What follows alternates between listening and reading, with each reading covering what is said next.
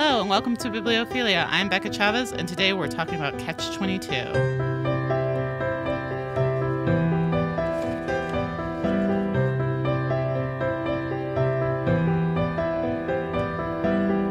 All right, okay, welcome Becca. to the show. Here I am. It's time to go, Becca. I know. I was like, Chop, chop. sorry, I was laughing about our Kickstarter, which I shouldn't be doing. Right. Well, we can get back to that in a little bit. Yeah. And by the way, I'm Scott Bergstrom. I am the sometime co-host of the show, although it's Becca's show, not my show. It's Becca's. I'm just here a lot. So we are sponsored by Sexy Pizza.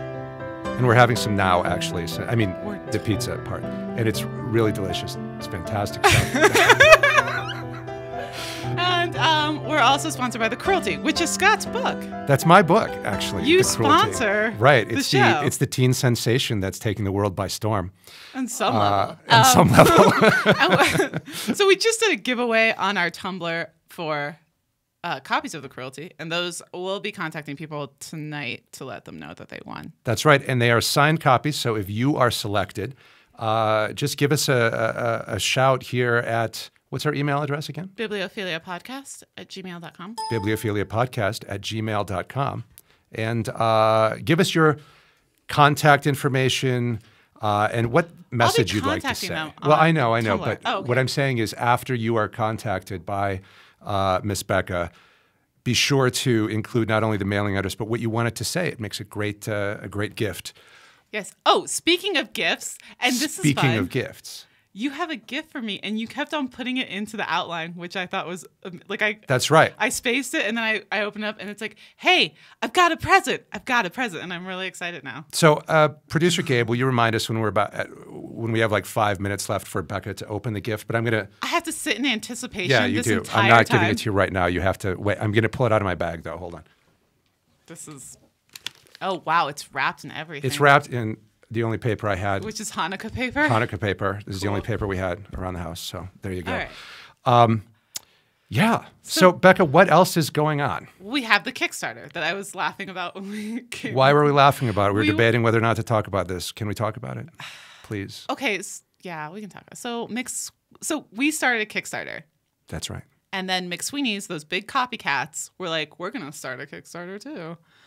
And McSweeney's is totally ripping us off, man. Totally. They're just, ugh. They started Kickstarter. We're asking for $2,000. They're asking for $150,000. But how much have they gotten so far? Over $108,000. $108,000. That is, guys, McSweeney's does not need more money.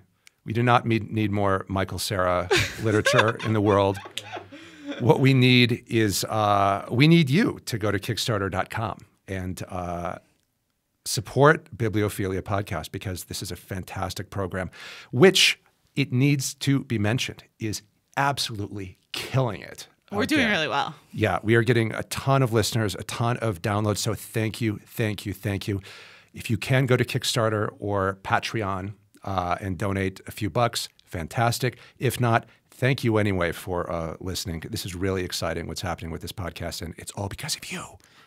And I really, really like that we just tried to basically run a smear campaign. Like, people could only donate to one, and they're going to pick us.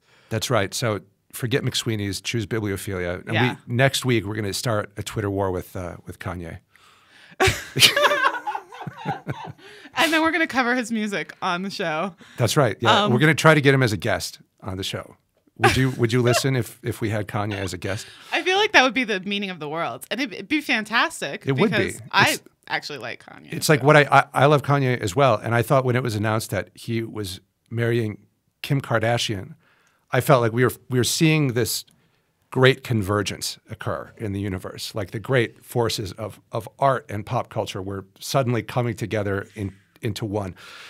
It was a marriage that had to happen, basically. And anyway, they're fantastic. They're really cute together. I will follow Kim on Instagram. I know. And a lot of people gave them criticism for the name of their child, Northwest. I thought, what else can you name a child? Yeah. Other than Northwest. I mean, it makes perfect sense. Anyway. Okay. We're not doing Kanye immediately because we've got some upcoming shows. Let's talk about those for a second so that people know what to expect in the next month and a half. So we're doing Catch-22 today. Next week, we're doing Confessions of an English Opium Eater, which is going to be our first nonfiction. The week after that, we're doing Far from the Madding Crowd, which is super romantic. Ugh. I love romantic things. And then we're doing Boy Snowbird by Helen Oyememi, followed by New Grub Street by George Gissing, and then Cat's Eye by Margaret Atwood, and Herland by Charlotte Perkins Gilman. And when does that take us through? That takes us to the end of June. To the end of June, and then we start again, and we'll be announcing as we come up with the roster for the next month and a half what's happening. We'll figure out what's happening. So to Catch 22, I have to confess something about this book, which is that I didn't read it until, I read it. I didn't read it until we had agreed to talk about it, though. So in other words, in my entire life, I've known what Catch 22 was, of course, as does everyone, but I'd never read the book. And I have to say that this was the most brilliant and groundbreaking book that I've ever read that I also hated. I did not enjoy reading it. It's a tough one. It's very tough. And I guess I'll be a little honest here. I read it originally about 10 years ago, and I loved it, loved everything about it. And then when I was reading it this time, I was having so much trouble just getting through it. I think part of it's kind of the joy of discovery of this book because it's so intricate. Yeah, it is a radical reimagining of what a novel can be, and the reason is that it doesn't stick along a linear timeline. But there's nothing groundbreaking there. But the idea is that it moves around in terms of large chunks of time, where it'll go back for many chapters and then forward in time for many chapters, and then eventually coming back to the present, which in this case is 1943 in Pianosa, Italy, which is an island, a fictional island in the Mediterranean off the coast of Italy.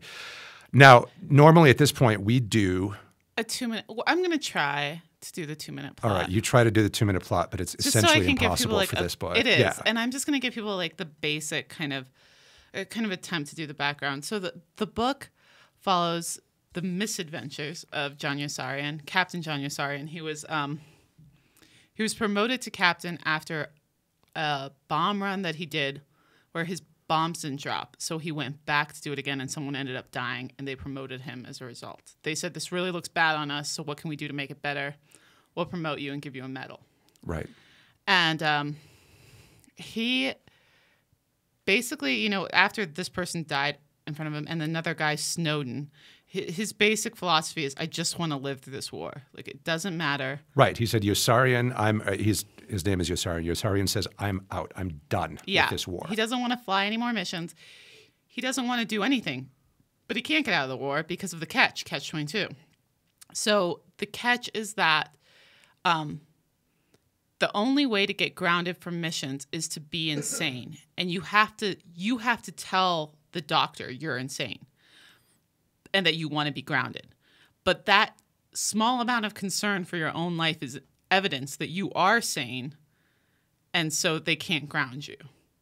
Right, exactly. And that's what the catch, in the most specific sense, that's what the catch 22 is. But as we'll see as we discuss this, there's some question as to what the true meaning of catch 22 is and whether or not it even exists as a written down law, which is a fascinating topic in the end, and has to do with, it speaks to the core of the whole power structure of the world, really. I'm sorry, but I interrupted your 2-minute plot. No, it's fine. Okay, so then he's basically decided he's not going to fly any more missions. And then he's driving his commanding officers insane with this I'm not going to fly thing, and he's walking around naked, and he's fighting people. He's constantly sick. He's in the hospital pretending to be sick. Yeah, and then something happens. Another man that he works with, Nately, Lieutenant Nately, is in love with this prostitute who's only referred to in the book as Nately's whore. Nately ends up dying on one of the missions, and Yossarian goes to tell Nately's whore that Nately's dead because Nately's promised to marry the whore. And she goes nuts and wants to kill him. She wants to kill Yossarian as though he's the reason Nately's dead. She doesn't seem. I think she does understand. I think she's just overcome with sorrow. That's for later. But so she keeps haunting him. She does, yeah. And so part of the book is him trying to escape her, him trying to escape his commanding officers, who he views as the real enemy, because they clearly want him dead. there's no other way around it. They keep sending him out on missions. And then just to not fly anymore. He just wants to be alive. And fortunately, at the end, he ends up driving people so crazy that they are going to send him home. And with one condition. That he talk nice about them and be their friend. That he's such bullshit. right. That he liked them and become their friend, right? So these guys who've been putting him into danger for years and years, their one condition for sending him home is that he becomes their friend. And they want him to talk and say nice things about him. And he's like, I don't think I'm going to do that. And they're like, okay, well, just like us, okay? Now, if that's not complicated enough, though, that is hardly the only story going on. There are over 50 named characters in this book, many of whom have their own chapters and sections that where we see the story from their perspective. And they all have slightly different awful motivations for doing things. For example, Milo Minderbinder, who decides to use the war as an opportunity to profit. And he goes about basically commandeering all of the resources he can and then sells it back to the government. And there's one of the most grotesque scenes in the book comes at the end. So throughout the book, they're haunted. Everyone is haunted by the death of this young tail gunner named Snowden. We have to mention, by the way, that that Yossarian is a bombardier on a bomber in Europe during World War II. We missed that slight little point.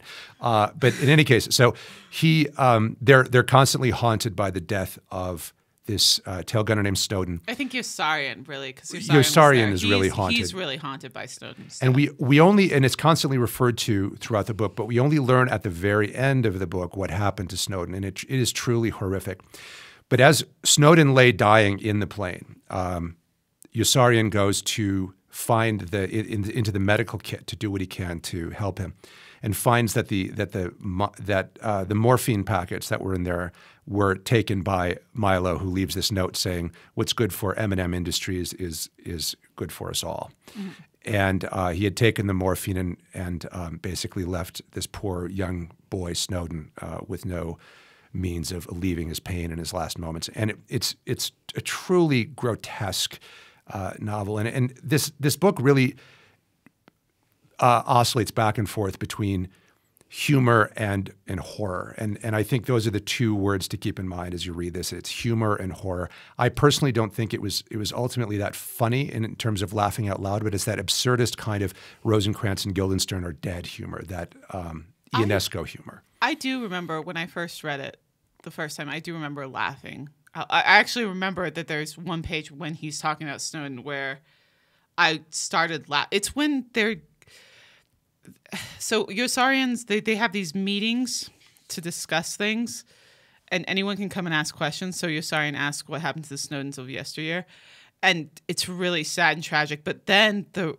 result of this, so I was upset and crying because it is sad. The result of this is that they're not going to have meetings anymore, and they're not going to ask people. They're not going to let people ask questions. And then because people aren't asking questions, why should they even have a meeting? Because they don't want to learn anything, so they cancel the meetings. Right. Basically because of all this stupid bureaucracy. And I found that, I don't know, I do remember, and I don't know if it was just that I was like so overcome with emotion for the whole thing that. But it's very so. A lot of the humor. It's this very deliberate irony that happens all the time. You know, so a typical passage might read. He was the most affable and friendly man in the room, and everyone always liked him. So obviously, I hated him from the very first. That's that kind of, it's that kind of one-liner style, and that's what happens constantly throughout the book. And to be honest, it grows a little tiresome after a while, but there it is. Yeah, I think that I don't know. I like it. With the Texan. With so many characters, everyone is going to have their favorites and their least favorites. Who are your favorites and least favorites? So my favorite is actually Nately's whore. And you went dressed up as her for Halloween one year, didn't and nobody thought I was Nately's whore. They thought I was like a military guy from World War II, which kind of is the point.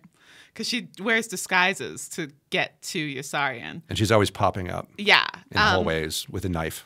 But I do like her. And I think, and I don't know if it's, I mean, she's one of the few female characters in this book. I guess it's more fleshed out than some of the others for a lot. There aren't that many that are really that hardly sustain any. That really sustain throughout. Right. So There's much a few of the nurses. Book. So yeah, there aren't that many. So Nately's whore. I mean, he says he's going to marry her, and she seems really disinterested. And in fact, it's mentioned several times that she is pretty disinterested. And there's another guy who hates Nately, who goes and continuously buys time with his whore, because she won't let him hang out with her unless he pays, because she's got to make money. It's war. And so there's another guy who goes and consistently pays for time with with Nately's whore, and then goes and rubs it in Nately's face. And I think it's worth mentioning, if you haven't read the book, that we're not being deliberately insensitive. That's what they call by calling her Nately's whore. That's what they call her throughout the book. In fact, that's the only way she's referred to. And then even though she was seemingly, I guess, disinterested in some ways with Nately, when she finds out that he's dead, I just could relate to like her anger and why she's so mad. I think it's misdirected completely to try and kill Yossarian, because he's the one that told her. And that's right, really and he's ultimately not responsible, but he bears the burden because he's the representative of that world and everything that. And I think because she hated. Yeah, kind of compassionate too. I mean, like as he's constantly trying to. I did see a lot of parts in the book where he was trying to make things better for people around him. Right. Trying to make things good. And I think that if you, like, for me, if I was a prostitute in Italy during World War II, and that's like the only thing I had going for me, and I'm trying to take care of my little sister, because Nately's whore's kid's sister is a character in the book as well, and that's all she's referred to as. But she's trying to take care of her sister, and then this guy comes along who, for no reason whatsoever, seems to fall in love with you and is like, I'm going to take you home with me after this is over, and things are going to be okay. And then to find out that's all over. Like, that's not right. I could really see where she was coming from, like that level. It was of anger. This glimmer of hope that she had for the future, the post-war future, that never seemed to come, and then to find out that it's never going to happen. It's absolutely heartbreaking. So that's why she's really my favorite character. But you like Dr. Nika? Well, so I want to qualify this. I don't like Dr. Nika, but I think his psychology is maybe the most interesting. So there's this doctor named Dr. Nika, and he is this horrible human being who he's a doctor, he's the physician for the unit, and he says that his most valuable medical instrument is his cash register. He wants to do two things. He wants to make money, and he wants to survive. And I think that this is a psychology that's really – this is, in a nutshell, the American psychology, and it's quite tragic in that sense. So there's a couple of things that I have about him. So he tries to get out of being drafted. He loves the fact that the war happens because he has this failing doctor's practice in Staten Island, and he's failing. And then the war starts, and all of the competing doctors get drafted, and so suddenly he has all the business that he can handle. He writes his own draft deferment letter, saying that he's an amputee and that he has chronic rheumatoid arthritis. Is that it? I thought he had a heart condition. Oh, maybe. I can't remember. I thought it was something like that. Because I think they just gave the number, and I'm like, I've known this number before, and I think it's in the Cider House Rules or something. So he ends up not so the draft board doesn't believe him, and they come around to check to see if he really is an amputee or whatever his problem. And he's insulted by the fact that they don't trust his medical judgment on to judge whether or not he's an amputee. And he gets drafted and sent to war. And he's a hypochondriac, and he sits around all day, basically not doing anything, leaving the hospital that he's supposed to run to run itself and be mired in this sort of bureaucracy. And he doesn't care. He's got like those two assistants but he's mad at the assistants because the assistants can't find anything wrong with him. Right. They keep saying that he's okay. And he also has Yossarian fake his flight log books to include him on several flights because he gets paid extra if he flies a certain 4 hours a month. And so he has Yossarian and other pilots sort of log these fake hours in for him. And then one of the planes crashes, and that he's supposed to be on, and he's not. So the military now thinks he's dead, and so they stop his pay. And his wife is never heard from again because she now assumes that she's a widow. It's hilarious in a certain manner of speaking, and that's the kind of humor that you find in this book. Yeah, I think that there's another dead guy too, Mud, Yeah. who's consistently referred to as the dead man in Yossarian's tent. And the problem is Mud never went to the place where he was supposed to check in, so they never had him as official member of the squadron, so they can't declare him dead in some sense. And it's like, so even though people are physically in front of you, you can't say, no, this guy's not dead, because you would be acknowledging this error. And even though someone's obviously dead, you can't say, oh, this guy is clearly dead, because that would also be acknowledging. Right, and this seems absurdist, but this kind of things actually happen in real life. And there's also this character that I just thought this was the most horrific thing.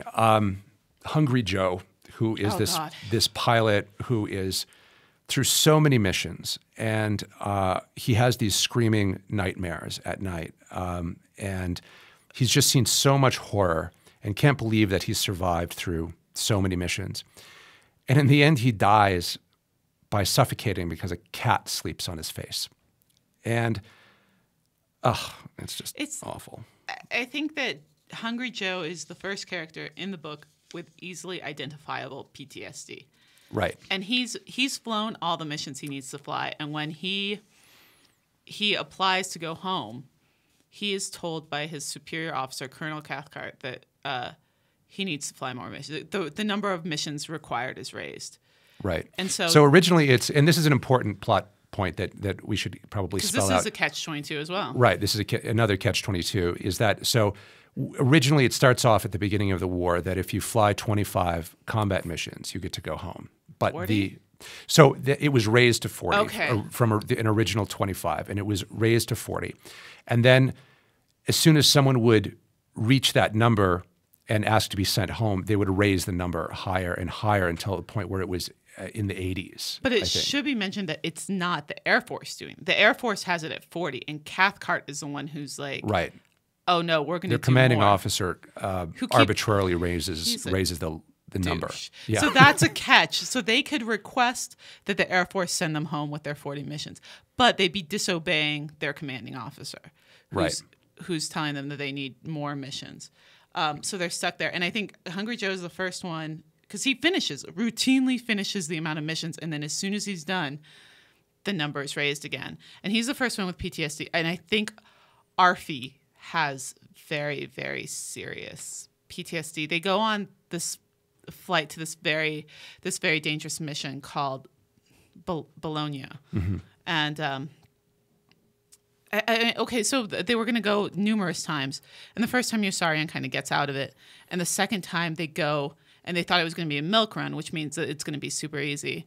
But it's not, and it's crazy dangerous. And Arfie reading that scene, like Arfie's just losing it. Right. Like he keeps going into the nose, and Yossarian's yelling at him, throwing him out, and Arfie's like playing around in the nose of the plane where he's not supposed to be. And if anything were to happen, they wouldn't be able to get him out, basically. It's like a safety issue, is my understanding. And what happens with this sort of undiagnosed PTSD, where he has shell shock, as they would say in those days, and basically goes nuts. At the end of the book, there's this actually one of the most beautifully written scenes, not just in this book, but really the most beautifully written scene that I've ever read. Yossarian goes to Rome. He goes AWOL, basically, absent without leave, and he's walking around Rome as a conquered, devastated city. And it's this sort of cavalcade of horrors that he sees. There are rapes going on all around him. There's a soldier having a seizure. There are beatings. One man is beating a dog. Another man is beating a child. There's poverty, and it's an extremely poignant scene, and honestly, it's worth reading the whole book just to reach this. It's extremely touching. He's trying to find But then Nately's kid's he's whore. trying to find, he's trying to find Nately's whore's kid's sister. right so that he can rescue her. And they She's keep been kicked out. misunderstanding. He keeps saying, "I'm looking for this 12-year-old virgin. I'm looking for this 12-year-old virgin," and they keep saying, "Oh, well, I'll get you a 12-year-old virgin. Don't worry." And it's absolutely disgusting. But so he ends up going towards the officers' quarters, and he sees the maid who cleans it, this young innocent girl named Michaela, dead on the ground. She's been thrown out a window after Arfie rapes her, and then feels he has no choice but to kill her because he raped her. She'd tell. She'd tell that, and so he throws her out of a window. And Yossarian confronts him about this and says that he's going to prison. And sure enough, they hear the police coming, the MPs. And when the MPs enter the apartment, instead of arresting Arfie, they arrest Yossarian for being AWOL. And what's kind of amazing is like Arfie's reaction is just like, no one's coming for her. Yeah. No, she's just a servant girl. Yeah, she's just a servant girl. It's no big deal. You know? And I think what's interesting is like there are other times in the book where Arfie doesn't have sex with people. Like it's put into his, it's an option for him, and he doesn't. There's a countess and her, or a duchess and her daughter, who live above them in one of the quarters that Major Blank de Coverley finds for them, and he refuses to sleep with them. And then there's this other girl who everyone wants to have sex with, and who's basically definitely willing. And Arfie, when Yossarian finds Arfie later, Arfie's like, "Oh no, she was a nice girl, and we had a nice talk in the cab, and I convinced her to change her ways." And for some reason, instead of taking all these options with these people who are willing to sleep with him, he rapes Michaela and kills her, and there's no consequences. And there's no consequences, but it's also important to remember that Arfie, and this is not excusing his actions, but he became that person. He became the rapist and murderer because of what happened to him, because of his PTSD. And seeing that alone is very horrific. You know, I think in this country especially, we have this sort of civic religion, this civic narrative, this idea that somehow World War II was the last good war that America fought, that it was well managed, that it was logical, et cetera. And this book really kind of blows the lid off of that way of thinking. Well, I think one thing that's important to remember, like when I read the book, because it is horrifying and it's sad, and Yossarian wants out of it, but they don't really mention the Holocaust in this book.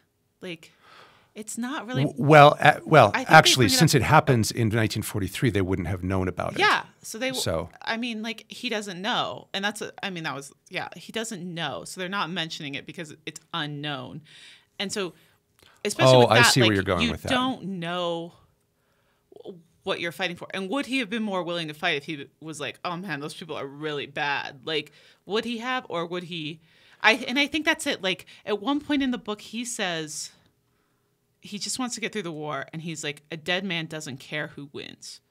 And he's right. But like, now we look at it and we're like, it's a good thing we went there. Because what would have happened if we hadn't? What would have?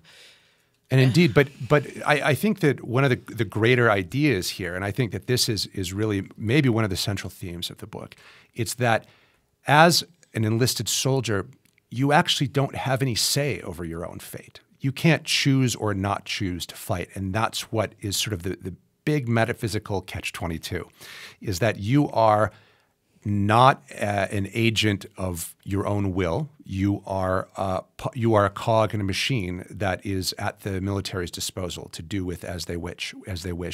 You know, Yossarian put in his time. He did what he was asked to do. And it's these sort of arbitrary machinations of the commanding officers and forces that are much larger than himself that sort of conspire to keep him there. And that's really one of the great issues, is that it's this individual stuck in this machinery, and it becomes this sort of absurdist comedy that the things that he would do in normal life to ensure his survival actually work against him in the context of this vast military machine. Mm-hmm. And I think that the idea, too, of this individual versus kind of society, I mean, it's a machine, yeah, but there were a lot of points where one of the reasons that I wanted to read this book was because when I was thinking about a lot of the stuff happening, these riots that happened in Baltimore, I was thinking like a lot of the arguments against stuff like this is, oh, it's just one guy, this one thing happened. But then when you're like in that machine, when you're in that kind of, it's difficult to explain to someone that they're trying to kill me when they're trying to kill everyone, right. you know? And that's something that's an actual conversation that's had in this book where Yossarian looks at Clevenger and says, they're trying to kill me. And Clevenger's just like, they're trying to kill everyone. Like, what difference does it make? And I think, and he doesn't care about the everyone. He cares about himself, which I think most sane people would be like, yeah, I'm concerned more with myself than I am with anyone else. And I think that's really like the idea of, do you give up that aspect of the self for the betterment of the whole? Well, I think you run the risk. You run the risk, right? You say, I'm willing to risk my life for the betterment of the whole. But, you know, these soldiers aren't signing up or not being drafted with the intention of becoming martyrs necessarily. Yeah. You know, they're willing to fight and risk their lives, but do they want to die? Not really. And I think also the fact that they're drafted and they're not, it's not right, like exactly. they're optional. It's not like they're... This is not a right, exactly. It's not like these guys are all gung-ho to go to war in the first place. They're drafted and forced into it. Beginning, when Yossarian's in training, he tries to get out of it then. He's like, oh, if I just, like the whole reason he's in Bombardier is because the training was longer. And he was certain by the time the training was over, he would. And he does his. He would not have to go to war. And even when he's in training, they're at Lowry Air Force Base, which is here. Which is here in Colorado. Here, that's right. In Denver. Yeah. So they're at Lowry Air Force Base, and he pretends to be sick, and he goes, and this is how he finds out about the liver condition. Like, if he pretends to have a liver condition, they won't know what to do. So they'll just keep him in the hospital. But he goes to the hospital, and there's a man there who, at one point, he's in the same room with the Yossarian. At one point, the man jumps up and says, I see everything twice. And so all the doctors rush to him and try and figure out what it is. And they decide meningitis for no reason other than the doctor seeing the guy as a meningitis guy. And they put him on quarantine. So that's 2 more weeks. And then when they come in to get him, he says, oh, I see everything twice. And they quarantine them again, but the other guy ends up dying. Because Yossarian thought, like, this is a great scam. We've been going back and forth. Right. Yossarian thinks it's a scam, and he ends up... it ends up the other guy actually had a problem. Right. But Yossarian did not. It's kind of this... I want to... Bringing that up, the soldier who saw everything twice, I didn't know where to fit this into the outline, but I just want to bring up this point now. So the book opens up with this scene where there's this banter back and forth between Yossarian, who's a patient in this military hospital, and the other patients there. And they very callously start talking about this character known as the soldier in white. And he appears in the first chapter of the book and then again later. And it just shows sort of this callousness that they have that actually masks their true concern. So at the beginning, you just see them behaving callously towards the soldier. Basically, the case is that there's this soldier in the hospital who is covered head to toe in a cast. And he has only a hole for his mouth where he is, and an IV going in. The hole for his mouth is so he can breathe, and also so that they can take his temperature. And the soldier is there for a number of days, and one of the soldiers goes up and just has these chats with this poor the Texan, who goes up and has these chats with the guy, and then one day they just find that he's dead, and that he's been dead for some time. That his not for some time, meaning like for days, but he's been dead for at least a few hours and was just lying there the whole time with no indication. Yeah. And this becomes sort of the butt of jokes, and it's an absolutely horrifying thing that they're talking about. But then later, Yossarian, it turns out, is very concerned. You know, he goes back and talks about the soldier in white later and what a horrific circumstance it was. So there again, we see this development of Yossarian. This guy at first that we think is just very callous is in fact really covering a lot of things that he's feeling on the inside. Yeah. You know, this horror for the war. I think he is one of the more compassionate characters within the book. I think that's amazing. Oh yeah, absolutely. He is. Well, he's the one character that in the end tries to, and in the end of the book, they really do make him into be a hero vis-a-vis his resistance to the arbitrary authority of the state. And in the end, he runs off to, or plans to run off to Sweden and just disappear off the face of the earth. Because as we mentioned before, when they propose this sort of deal that he can go home as long as he likes them, he finds this essentially unacceptable and he's unable to live up to it. And he says, you know what, I'm not going to fake it. And he decides to run away. And thereby he becomes sort of an example to the other airmen in his unit to resist the authority. Yeah. So some of the other examples of people, I mean, I feel like everyone's kind of in this weird way resisting authority in their own way. But you see... Every character in the book, you mean? Kind of. I mean, Dunbar, obviously. Dunbar's friends with Yossarian. And you kind of start hearing something weird is happening. Like, Dunbar goes down. And when they find Dunbar, they find him in this raft. And everyone who was with him is like, it didn't really seem like he wanted to find anyone. It was very weird that he had all these maps out and he didn't seem to be caring about finding our troops. And then, in the end, Dunbar goes down again. And it's like they didn't have room or something. And he's like, no, come back for me. And so the idea is that he's in Sweden, that he took the raft to Sweden. And that's what he was planning all along. So that's a little bit of a resistance. I mean, very planned, very AWOL. I mean, he'd get in a lot of trouble if he was caught.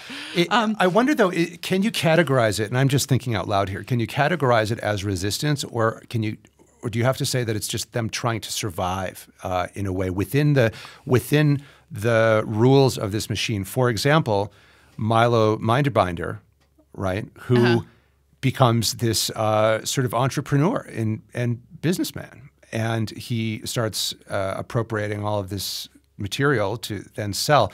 And again, he just sees this as an opportunity to survive and maybe, make some money.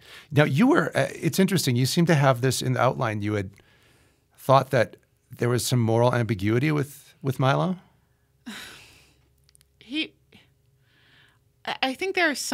I think Milo doesn't really understand what he's doing. I don't think Milo understands. And I think that's part of like something he does to protect himself from what's actually happening. So, I mean, when we first meet Milo, he gives Yossarian a quarter of a blanket. Someone stole a blanket off another man's cot. Yeah. And Milo goes to find the guy, and he doesn't really trade, but he gets the blanket back using some figs that Yossarian gave him. And he gives Yossarian a quarter of the blanket. Milo takes a quarter of the blanket for himself and gives the guy back half a blanket. And the guy's like, what am I going to do with half a blanket? Because it's stupid, right? But at the same time, Yossarian's like, this is a really moral guy. Like, he's going to stick to his guns. He equitably distributed the blanket. Yeah. He gave it. Well, and so in that way, and then there's this other... He's actually really kind to Major, who no one likes. Right, there's a character... Actually, you got that wrong, Becca. His actual name is Major. It's 4 majors. Yeah. It's not 3 majors, it's 4 majors. But, no one Okay, so... Right, they just no call one him really Major. uses the middle name. I'm just joking around. Yeah, but yeah, he is 4... But there's... majors, and no one really likes him, and he does get the guy like lobster and do really nice things. But then he also bombs the whole place. So he bombs the battalion. He bombs his own people. Right. So that's the worst. There's also there's a scene where right after, when Yossarian is in Rome looking for Nately's whore's kid sister, he goes to Milo and says, and tries to enlist him in this search for the young girl. And he has a friend Milo has a friend on the Roman police department. And they go and he says, look, you have to help my friend out. Get your cops out looking for this young girl. And the police captain says, I can't because I'm dealing with all this. I have to crack down on illegal tobacco smuggling. And Milo thinks, illegal tobacco smuggling? Yeah. That's for me, And so here he was helping Yossarian on this grand humanitarian mission. And then as soon as he hears that you can make a lot of money in smuggling tobacco, he leaves the room and walks out. Yeah. So I don't know. Like, I think in the beginning he seems kind of moral, and then he took the morphine. He bombs his own people. He's just, it's definitely profits over people, which we see a lot of. So now we see a lot of that now. So do you think that we are, I don't know, am I jumping too far ahead here to say that, what are real life catch-22s that we have today? Here's a good one. Entry-level position must have 3 to 5 years experience. right. How the fuck can anyone get 3 to 5 years experience if it's entry-level? So I think that's a big one. The idea that I think student loans are a catch-22 if you don't have money to go to college, and people continuously tell you, like, college is a way to get out of poverty. Then you have all those student loans, so that's a catch-22. Right, and you graduate with 6 figures worth of poverty. So, yeah, that's not really helpful. There's a couple other examples I was thinking and you read about these cases from time to time of people who, like an old person who has their Social Security payments cut off, and because the Social Security Administration thinks that they're dead. And then they call up and say, no, I'm quite alive. I'm right here. Yeah. And that alone is not sufficient to get it restarted. There's like months worth of appearances they have to do. And it's not just like a simple thing of like clicking it back on, like, just unchecking a box. Yeah. They have to go through like court procedures to prove that they're alive, There was this really interesting case I read about a while ago where these girls, like, their parents were like uber homeschoolers, and they never gave them Social Security. They home birthed them and didn't give them Social Security. They were completely off the grid. Completely off the grid. And then when they turned like 18 or 19, they ran away to go live with their grandmother, and they had to establish themselves as human beings, like, because it was all connected to. So did they have birth certificates? Mm-mm. They had nothing. What? Wow. I know. Crazy, right? So don't do that to your children. Get them birth certificates just for courtesy's sake. Because even if you're an anarchist, maybe your kids are going to have different beliefs. And so, that might be. It might come in handy at some point. Maybe you'll life. need to be able to prove who you are. Yeah. So that's one. How about, because you've listed on the outline, children put on no-fly list, but also Cat Stevens was put on a no-fly list. And that guy wrote Peace Train. And I just don't think. Yeah, but he also supported the fatwa against Salman Rushdie. Did he? Yes, he was quite explicit. He said, yeah, the Ayatollah was correct in putting out a death threat on Salman Rushdie. He later, to his credit, he later recanted. Yeah, and now he's off the no-fly list, so he can sing Peace Train in the United States. He's dead. No, he's alive. No. He had a tour last year. Oh, all right, never mind. Look I at thought that. See, I saw this thing about him recently. I'm like, Cat Stevens died. He's alive. He's super alive now that he can fly places. So, one of the things, if we look at the relationship of the individual to a vast organization, I wrote this into the thing and I skipped over it, but now I don't want to. If you look at the relationship between the individual and this vast bureaucracy, there's an important concept here that exists in political science, which is called legibility, and it's mainly a thing among anarchist thinkers. There's a great book that you should read called Seeing Like a State by James C. Scott. But one of the ideas is the idea of legibility, that these large organizations or large, whether it's a government or a corporation or any sort of large organization, tries to impose order on sort of a freewheeling world out there. And that makes sort of rules of its own. And thus it becomes possible for someone like Yossarian, in this case, to encounter these catch-22s over and over again, where he becomes, I don't know, help me out here, Becca, where he has to basically do things that would, under normal natural circumstances, promote his life. But in this case, he is, boy, I'm totally lost here. I'm just keep digging myself into a hole. You know what I'm talking about, though? It's the idea that if I'm insane, that's a good thing. In other words, well, okay. So this comes into the idea of sanity and, like, how do you cope with something like this? Right. And the only way is to be crazy, kind of. And the only way is to be crazy. And yet the organization is itself crazy, you know? Yeah, it should have never been established in that manner. That's Right. so maddening. Which reminds me of Kafka, which is just anytime Right. you read Kafka, like by the end, if you're not Oh. angry by the end of the book, like just pure frustration. Speaking of Kafka, so follow my thought train Okay. here. We talked about the peace train. Now we're doing my thought train. So one of the inspirations for this book was another Czech The Good soldier Shake, right? Yes. Which is not widely read I've here. taken multiple pictures of that book. Of like, Oh, really? And it's on the Instagram, and you can see. It's so interestingly, this book is it's relatively obscure in the United States, but in Prague, there's actually, it's so popular that there's even a theme restaurant where you can go and there are characters dressed up like Švejk, and they serve the greatest Czech dish of all, which if you're a vegetarian, cover your ears at this point. They serve this suckling pig, which is like an infant pig, right? I mean, it's the cutest little baby that's cooked. And it is delicious, I have to say. It is horrible. It's enough to make you would become a vegetarian on the spot if it weren't so darn delicious. I had a very...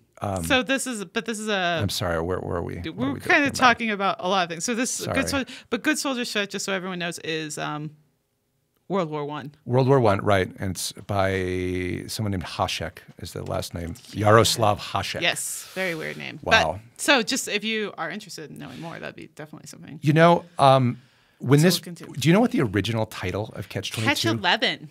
No, it was Catch 18. I thought it was Catch 11. It was called Rule 18. Well, that's not very catchy. It was called Rule 18. And then Leon Uris, is that how you pronounce it? Or Uris? Anyway, he came up with he published a book with the number 18 of the title. And Heller's... They changed it multiple times. Yeah, they changed it multiple times. Changed it It was going to be Catch 14, then Rule 18, and then maybe 11. What's amazing is that this is such a part of, first of all, Catch-22 flows really well. I think it does. It just flows really much better than Catch-11. And it's become such a word, like we know, even if you haven't read Catch-22, you know what a catch is. Right, everyone knows what Catch-22 is. Everyone knows what a Catch-22 is. And it's become such a part of us. So we've got a little bit of time. Can we talk about what it means to be sane in society? I mean, we talked briefly. What does it mean to be sane? Who is sane in this book? Is the no, like Clevenger maybe the chaplain? Do you think? Except he's an Anabaptist minister. Yeah. You know, I don't know. I mean, who is sane and what is sanity? And I think that's one of the big dilemmas of the book is that what defines sanity is that it's these contradictory rules that you have, right? One, you have your prime directive to ensure your own life, and then you also have the bureaucracy telling you, no, you have to go fight, even though you've logged your 80 missions or whatever. So, you know, what is sane is the only sane course of action is to do what Yossarian actually did, which is fake his own insanity. That would be the rational thing to do. I suppose so. Yeah, I mean, I guess I don't read the book and think of Yossarian as insane. Like, everything he's saying makes sense. And, like, the other characters are kind of... They're all insane. Batty to me. Like, right, they're all batty, but they all seem to be getting along way better than he is. Yeah. And, right? And that's kind of the point. And I think that's, like, a thing, too, with just society in general. Like, I don't know. There's a line in the Symposium that I love so much. That's Plato is talking to the man. They're going to the Symposium together.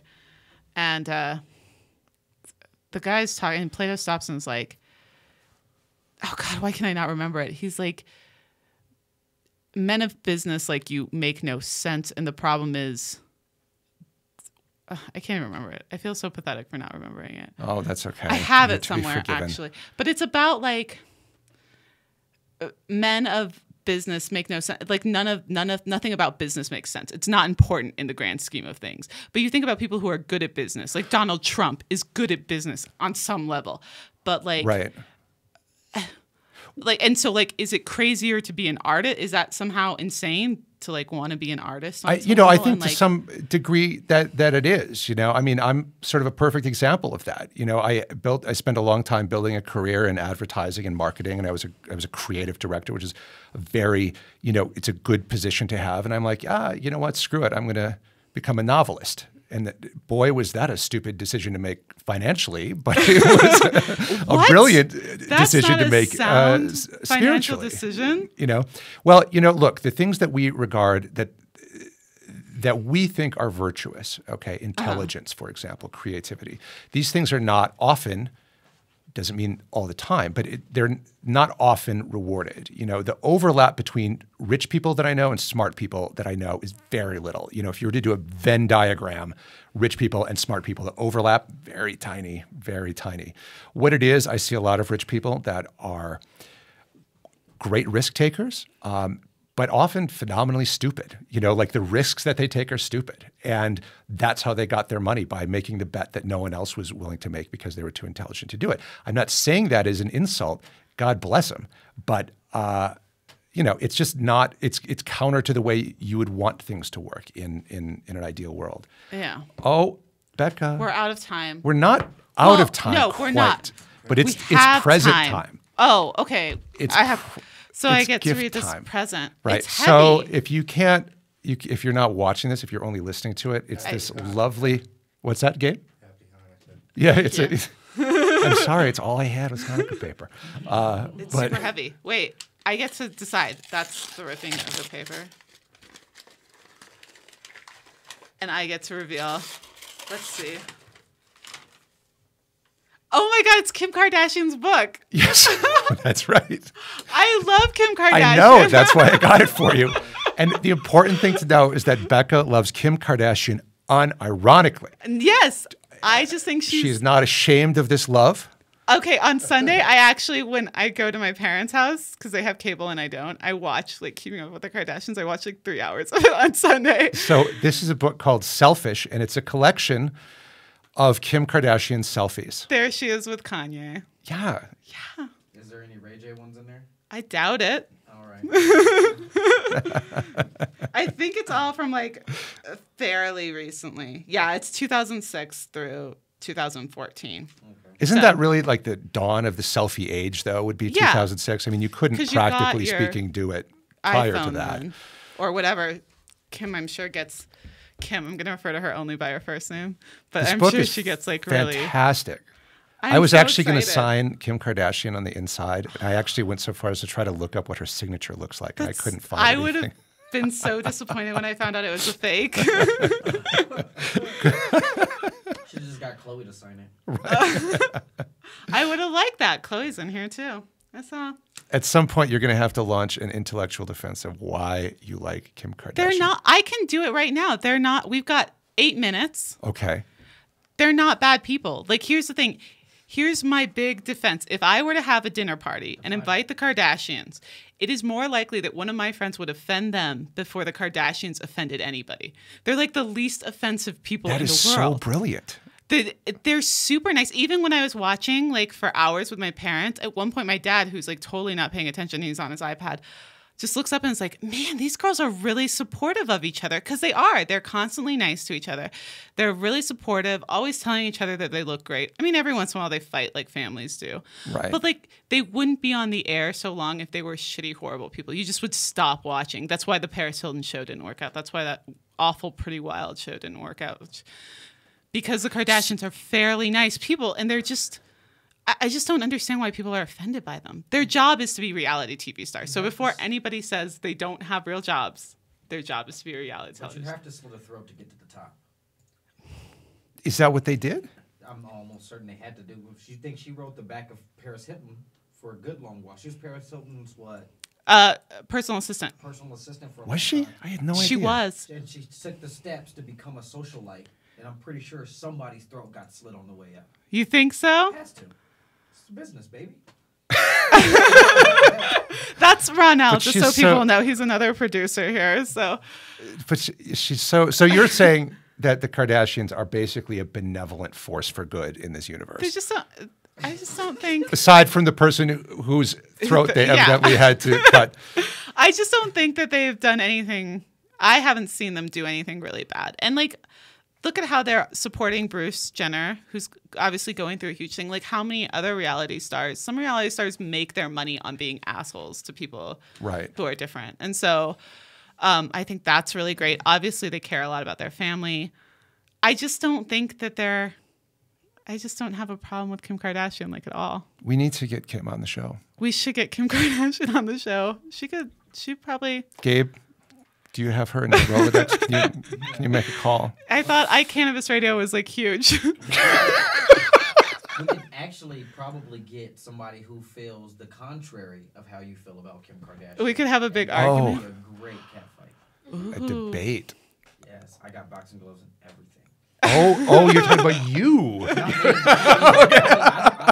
I don't feel that they're as. I mean, there's some people who think that they're just dirty, rotten cunts. Yeah. And then there's people who feel highly about them. Yeah. So we can probably arrange this. We can find something. We can arrange this. I know. I think I'd lose brain cells if I listened to that show.